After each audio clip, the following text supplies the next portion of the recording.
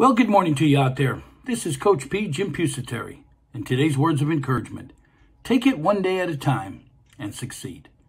Folks, if you want to succeed in this world, you need to take life one day at a time. And a lot of people say to me, well, Coach, that ain't true because I have to plan my future.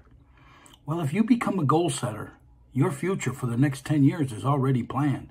So you can live one day at a time. And folks, when I say living one day at a time, you need to get up each and every day and realize that that could be the last day. Live it to the fullest. Don't let life live you. You need to live your life the way you want to live it. And that's part of being a goal setter. Writing things down, breaking them into action steps, and working on your action steps each and every day.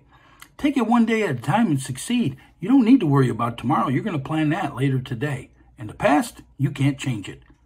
Just hopefully you learn from it. Let's have a great day. Move forward.